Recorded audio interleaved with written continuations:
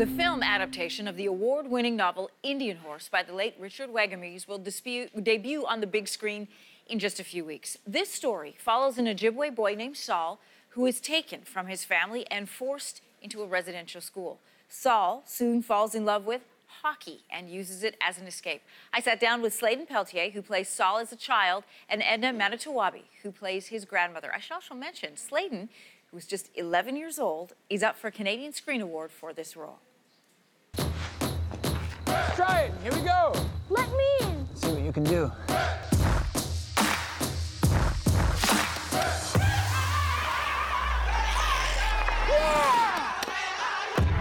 How did you both get involved in this story?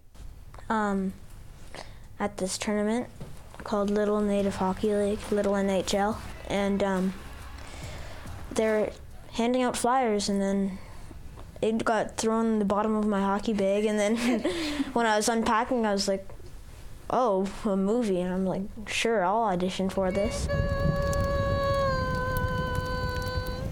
That's the first time I auditioned for a movie, and this is the first time I did this, so I've done theater, but never a movie, and I actually wanted to leave something. I'm a grandma and a great-grandma, so I wanted to leave something behind for my great-grandchildren. The story of our people and the historical trauma that we've been through. It was hidden, and nobody wanted to talk about it. And it was Canada's. I say that it's Canada's shame. It wasn't even in our schools. It was forbidden. The languages, and even in our own communities, it was taboo. It was silenced. You didn't talk about it. So, for me, it wasn't until the 60s, those beautiful 60s, that I heard the sound of the drum.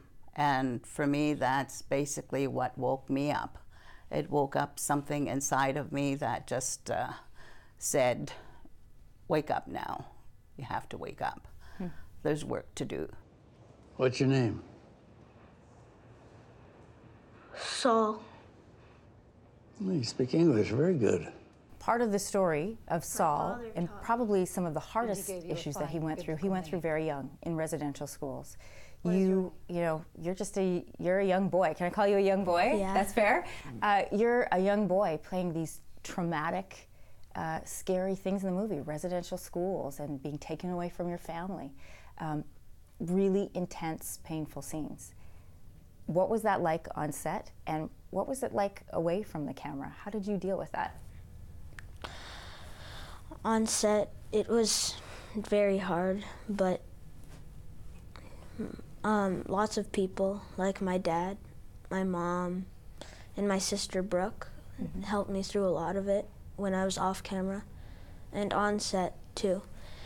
But on set, I learned a lot of stories that I didn't know about what happened to my grandfathers. Did they share any of those stories with you? They shared them with me when I asked about them, but if we weren't talking about it, we didn't want to bring it up often, because it was some very horrible things that happened in the residential schools. This movie really opens the doors, not only just for non-Indigenous people to have a really good look at what happened, but also for people within the community to be able to open up and have that dialogue and say, this is part of my story. Yeah, it's opened doors. I was taken when I was 6 years old, so it's been real for me. And relationships were severed. And my relationship with my parents, my mother, and her responsibility to be a parent was taken from her 9 times, because all of us, I was the last one to go. And it's like you become dispirited, you become, lost, basically. Mama!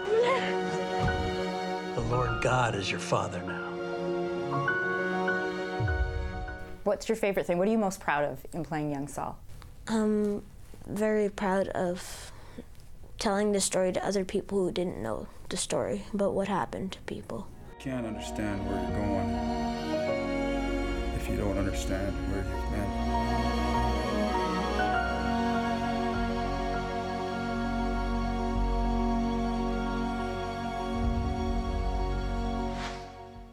Powerful book and an even more powerful film. Author Richard Wagamese passed away last year, right before this film was completed.